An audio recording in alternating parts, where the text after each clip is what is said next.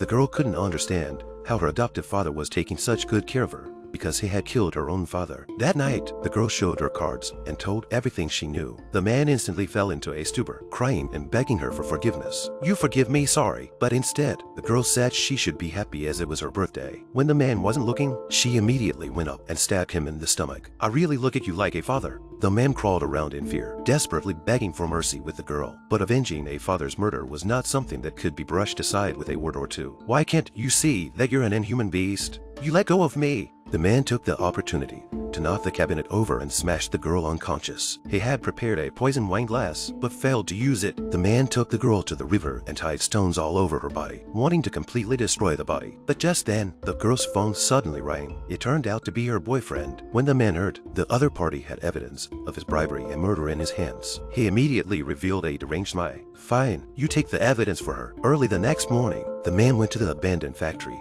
that was going to be blown up and tied the girl to the railing. He was going to get rid of all the know-it-alls once and for all this time. But when the boy came up, he failed to bring what he wanted. The man instantly turns pale and wants to kill the girl first to vent his anger. But the boy says that what he wants is on the motorcycle downstairs, and that he is willing to trade with the girl so that he can go downstairs to get it. The man ponders for a moment and agrees to the request, but he only gives the girl 5 minutes, and if it doesn't show up, the boy will surely die. The girl desperately ran to the location of the motorcycle, but she searched for half a day, almost dismantled the car, but could not find any trace of evidence. When the time comes, the man instantly reacts to the fact that the evidence has long been handed over to the police by the boy, and the countdown to the factory's demolition goes off. He tried to escape, but was caught by the boy in a death grip. After the thick smoke and dust, the man's sinful life finally drew to a close at this moment.